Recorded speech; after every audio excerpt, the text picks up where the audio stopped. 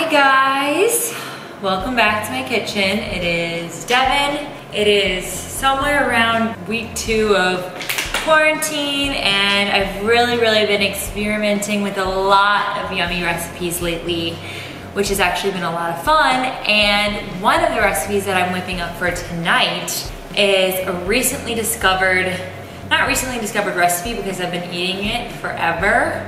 And some of you may or may not have heard of a restaurant in New York called Carbone. It is my all-time favorite restaurant. It's just this really good, yummy, filling Italian food. It's so good. Anyways, my favorite thing at this restaurant is the spicy rigatoni. And if you have had the spicy rigatoni, then you will understand the obsession that I have with this pasta. It is so good. It seems so simple, but it literally is so good. So what I've done for you guys is I've made my version of the spicy rigatoni pasta. I've kind of been playing around with the ingredients and some recipes, trying to find what they've used, and I think I've kind of got the magic thing going on here. So I don't have rigatoni. Unfortunately, my pasta maker doesn't have a homemade rigatoni thing, which I'm literally gonna buy after this. But this pasta that I have is Toscani organic pasta, and it's actually a really cool shape, if you can see. I'm just gonna use that. I think that will absorb. The sauce is very thick, so you want like something like a shell or a rigatoni or a penny, something that's gonna coat and absorb that thick, delicious sauce. And yeah, so let's just review the ingredients. You've got your pasta, heavy whipping cream, butter, garlic I've chopped up, red pepper flakes, tomato paste, whole roasted tomatoes, and I'm also doing diced tomatoes because I didn't wanna, I'm kind of like sizing down a little bit. It usually makes for like 6 people, I'm making it for like 3. And then I've got some onions, which I have sliced super thin with a mandolin. Yeah, and then the last surprise ingredient to this is kind of random, but it's vodka. And I actually read online that the vodka, same like the butter and the heavy cream, gets rid of the acidity in the tomatoes, so it makes it really smooth and sweet, and yeah, it just kind of helps break down that aspect of it. This also, I would use chili paste if I had, but I don't. So this is gonna make do with our red pepper flakes. That'll be our spice. So yeah, to get started, I've just prepped everything, chopped my garlic, sliced my onions, and first things first, I've got 2 pans, 1 large saucepan and 1 medium saucepan. I'm gonna do the onions in one, and then I'm gonna do the rest of the sauce in the other. Okay, so first things first, I've got my butter going in my medium-sized skillet. And I'm gonna just add my onions in. And I'm just gonna add a little bit of salt to help those render down. And those are gonna cook for like 5 to 10 minutes until they're nice and soft and tender. Careful because they're so thinly sliced that they'll cook super fast. You don't wanna burn them. This looks like a lot of onions, so I'm kind of gonna make the sauce and then add them in last and assess how much exactly I want to add. This was a huge onion. Okay, so over here, I'm gonna get a good healthy pouring of olive oil. Got it on a medium heat here. Add in my garlic. And I'm gonna saute that just a little bit in that olive oil and get that cooking.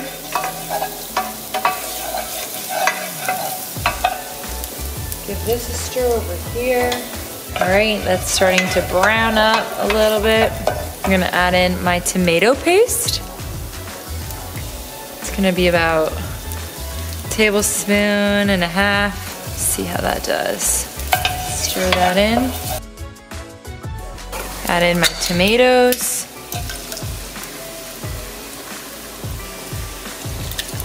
All right, that's where it's at. That's the good stuff. If you have more people, I'd probably do two big ones like this. But it's just us 3 tonight. Tablespoon and a half of sugar. stir it up, and we're gonna let this simmer for about 15 minutes and just combine all the yummy ingredients. Meanwhile, I'll check on my onions here. All right, so I'm gonna just let this simmer 15 minutes, let those onions finish cooking, and I'll see you back here in a little bit. Totally forgot an important step. Supposed to add a half a cup of water to the onion mixture. That'll help make them really soft and cooked. My bad. So from the beginning, half cup water and butter. Here we go. I'm gonna add in the rest of my butter here.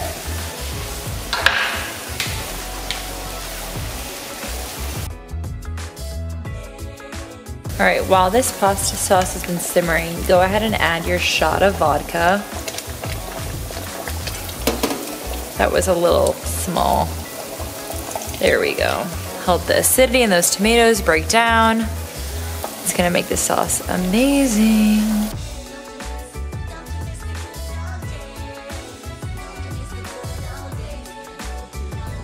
Okay, so my onions are looking good now. I'm gonna just turn the heat off and those can cool for a little while. I don't want them fully caramelized, just very soft like this. Sauce has been simmering. I'm gonna add in a good heaping of chili flakes since I don't have any chili oil or paste. Now, if you don't have an immersion blender, you can totally add this to a normal blender. I just like to get, you can keep the chunks in there, but I personally like to get out all the chunks. This sauce is like really smooth. Like vodka sauces don't usually have too big of chunks. So I'm gonna use an immersion blender. Let's hope this doesn't explode in my face. There we go.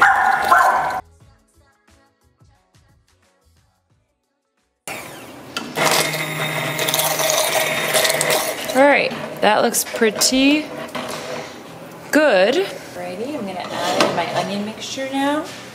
I'm gonna just start with half or so and see how it looks. Also gonna add in 1/3 cup of heavy cream. Let's see how that looks. So when you cook the pasta, you're gonna wanna take like a half a cup out of the water before you drain it. And you're gonna wanna add it in this sauce, and that's how you control how thick and thin it is. Because this will thicken up now that I've got the heavy cream in it and it simmers. See the onions? Just deciding how much onion I want. I want too much. I think that's kind of perfect on the amount of onion, to be honest.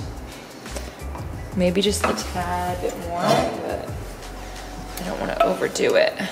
Now I'm gonna add in a little salt and pepper. I've already salted it, so I don't want to do too much. Dash more heavy cream. I want it to be that beautiful pink sauce. Good thing I'm not wearing white. If I tried to cook this, red sauce would be all over me. Now's when you want to give it a little bit of a taste try, just to taste for salt levels or sugar levels or spice levels. I'm gonna have this simmer for a while longer, but I just want to taste. Just a taste. It's really, really good. Spice is good, salt's good.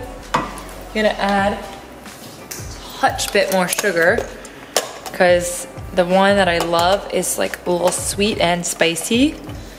Give that a stir, and then I'm gonna just let this simmer on low for as long as I possibly can.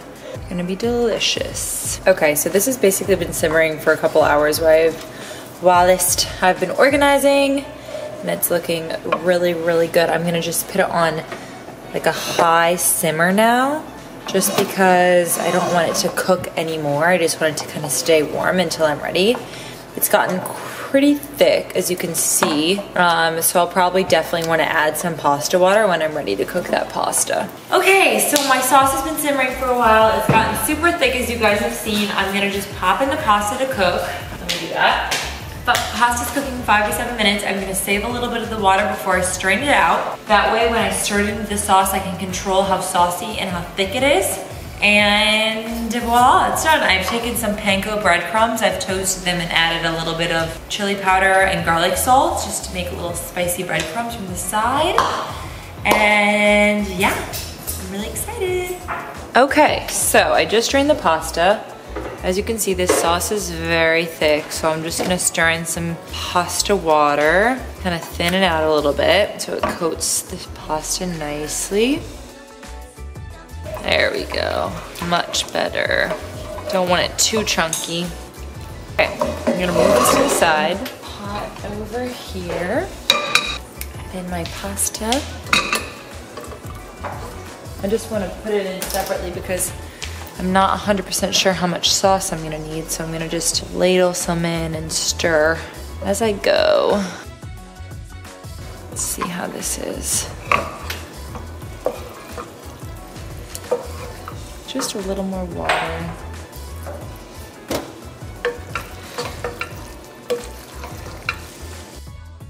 It's looking really good. A little more sauce. Alrighty, that looks perfect. Okay, now you just have to plate it. Alrighty, these are the finished products. They look so good. Spicy breadcrumbs on top, the Parmesan. Bon appetit.